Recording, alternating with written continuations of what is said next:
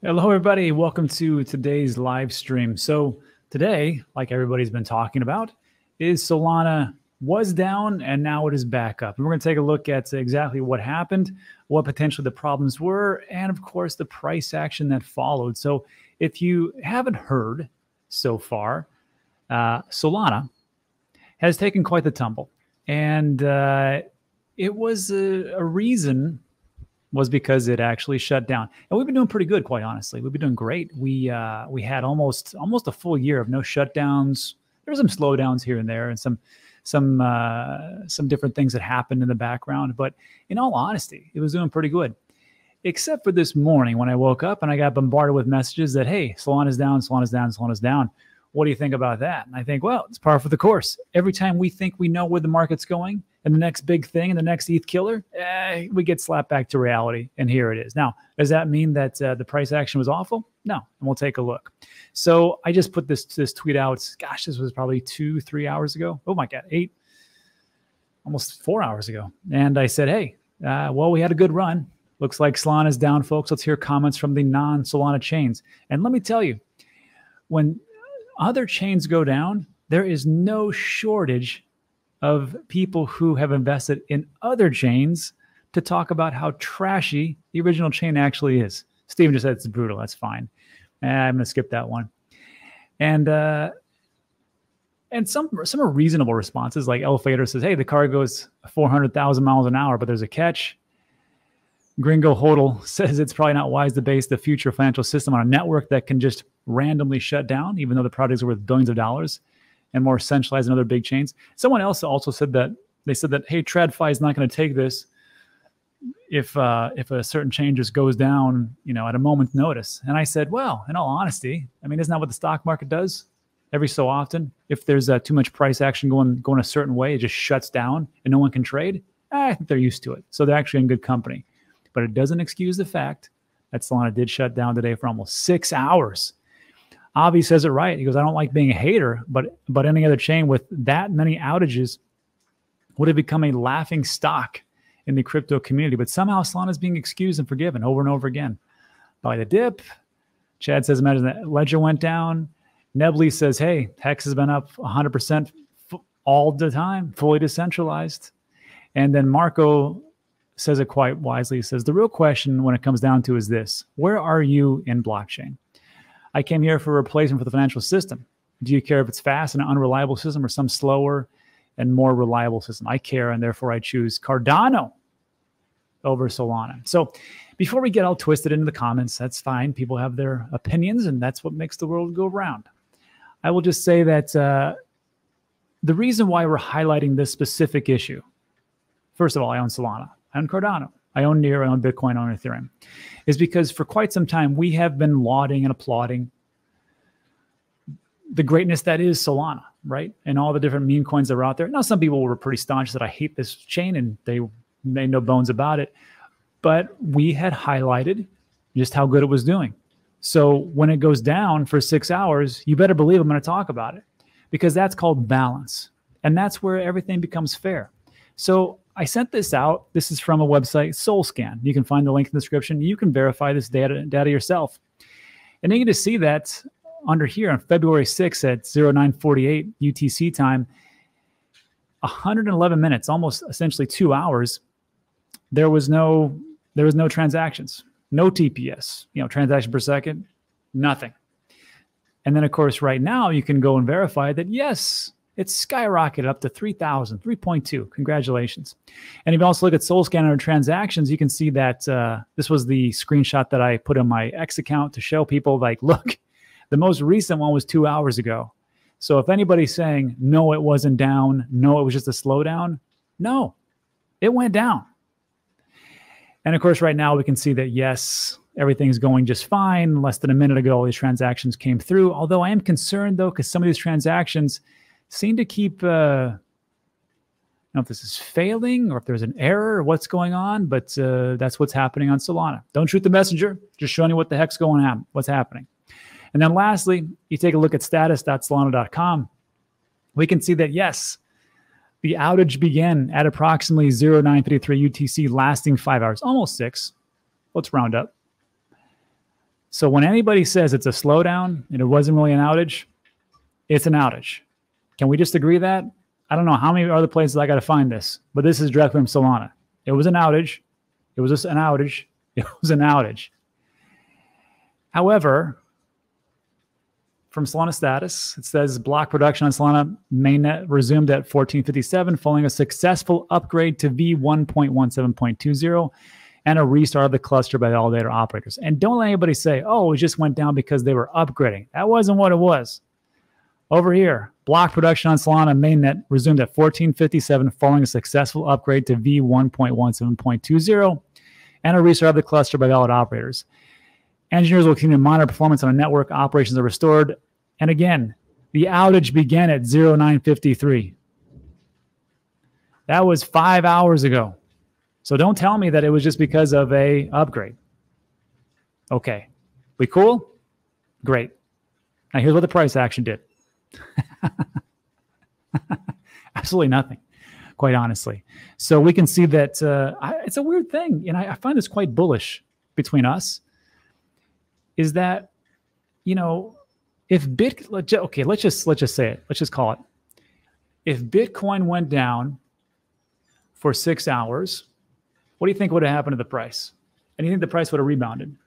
No, I think we're all we're not under the disillusion that there is a piece of centralization a little bit in Solana. And of course, everybody will say, well, the Nakamoto coefficient and taking a look at it. But if you take a look at the validators and see how they're clustered together and who actually owns and operates those things, look, I'm not here to disprove of what you want to invest in. I invest into it.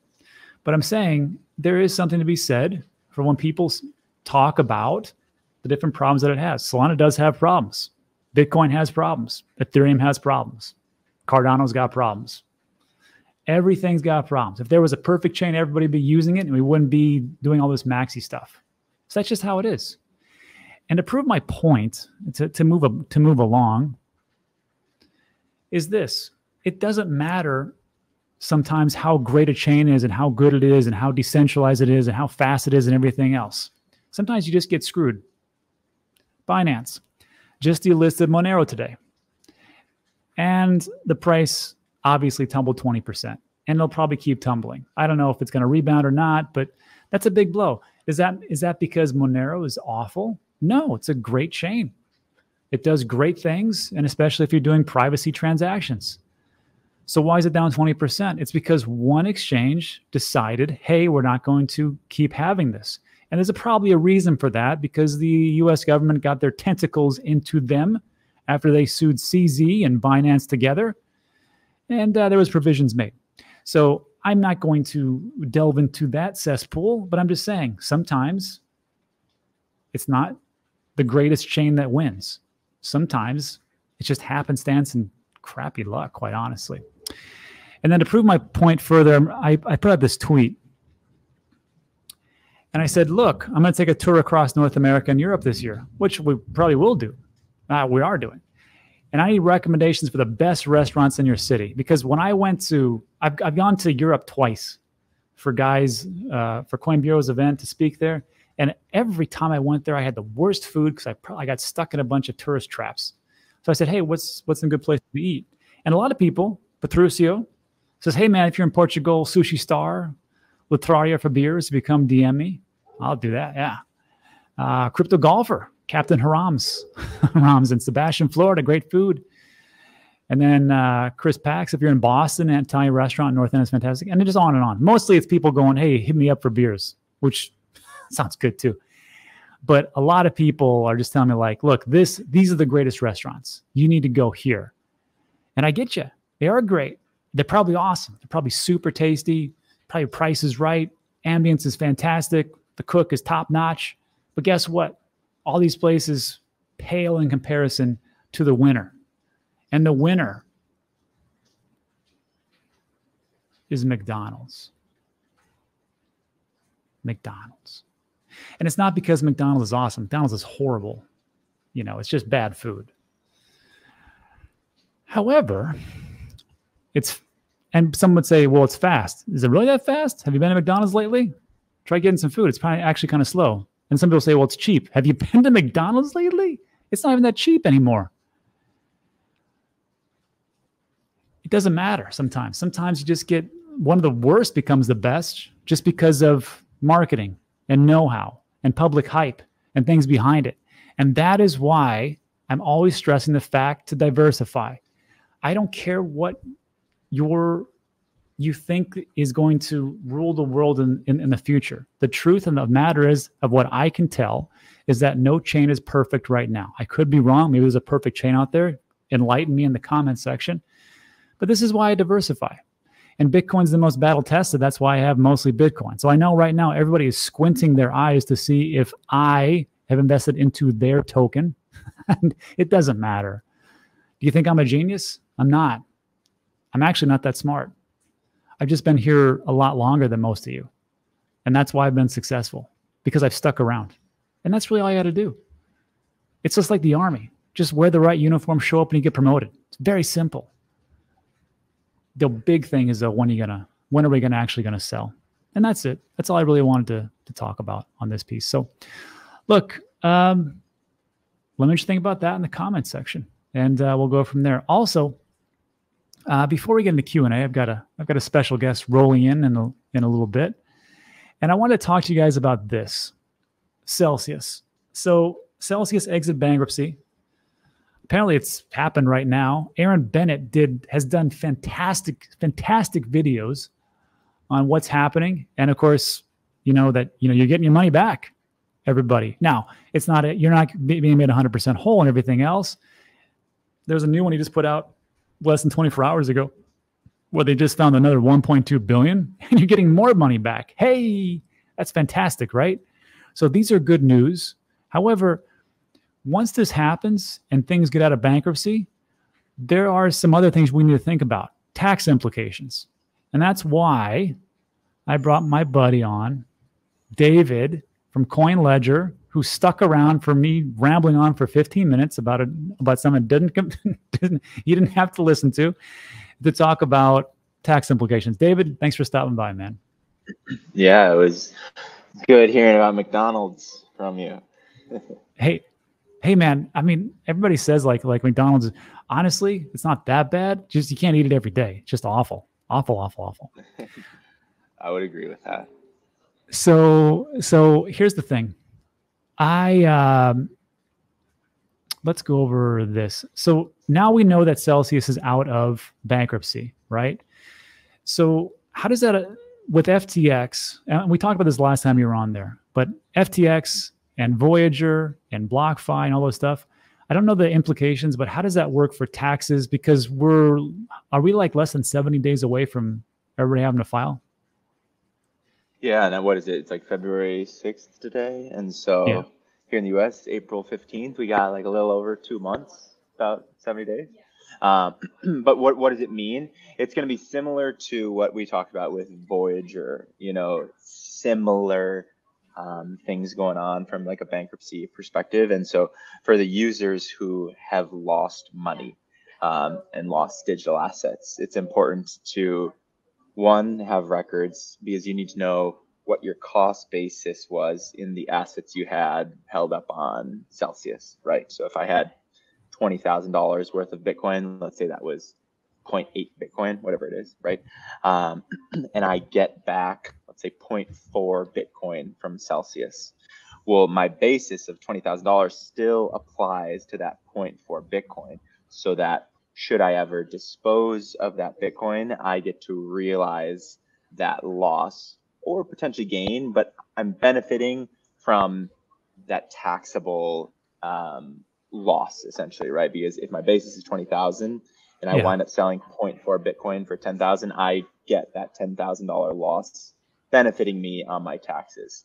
And so at a high level, that's how it works. There is nuance, of course, in how they actually go about distributing the funds back to folks. Is it paid out in fiat? Is it paid out in crypto? And I actually don't know. Have you heard how they're going to do it? So I believe it's for the international customers, they're going to go through PayPal. And then for the US customers, it's a little bit different. I think you're going through Coinbase. Correct me in the comment section, everybody. So PayPal on one, Coinbase on the other. Interesting. On the PayPal side, are they paying out people in fiat currencies? Or I would imagine so, because PayPal doesn't have a ton of crypto support. Fiat. I know they have some fiat. Yeah. So that's a good example where if you're getting paid in fiat, you have what's likely a taxable event, because if you lost Ethereum, let's say your basis in the Ethereum that you lost access to was $50,000, and let's say you get $20,000 worth of fiat back, that's a taxable event, and you realized $30,000 of losses. Oh, so someone correct me. Coinbase International and US PayPal. That's weird. Okay. All right. Well, whichever way it is. So whenever it happens, I'm happy to come on and break down how it's going to work. I don't have the exact details, right, like I do for the Voyager process, but yeah, I'm happy to walk people through. If they have any questions, feel free to hit up our team at CoinLedger. We're happy to answer your questions completely for free too. Yeah, but I mean, the same theory is the same. If they have to sell your crypto, and let's say that, let's just say for argument's sake that for PayPal, they're just going to give you back fiat, right? So if they have to sell your Bitcoin and they give it to you in fiat or even into a stable coin, because I believe PayPal has a stable coin now, that's still a taxable event, because you're taking it from one crypto into another crypto, and that is you're essentially selling it for some type of value in another form. So it'd be that way. And then Coinbase would be the same thing. So gotcha. Exactly. And so people are going to get losses that they can write off on their taxes, which will reduce their taxable income, which is good. Obviously, the whole situation is bad, but you can take advantage of the tax savings. Gotcha.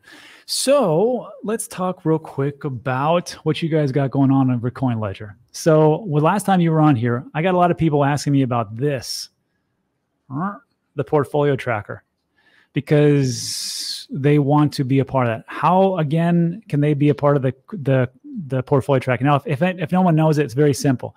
You plug in your wallets. It's a read-only type of thing. I've already done this myself. I've already gone through the process. It's not like they're going to be able to like steal all your crypto. Let's hope not. Just kidding. So with that, it'll show you like, okay, you're up here, you're down here. If you sell at this point, this could be not only a taxable event, but a short-term or long-term cap gains type situation.